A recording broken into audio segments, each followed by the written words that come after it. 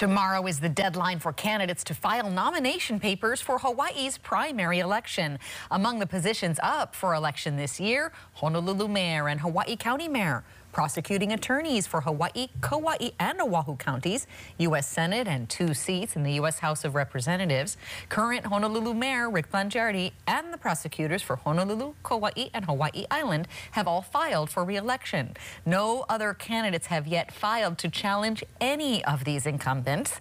Possibly looking to make a return to the state capitol, Democrat Clayton He, polling papers for a run at the Kaneohe to North Shore District 23 seat, currently held by Republican Brenton Ava, who said on social media he intends to file for re-election today.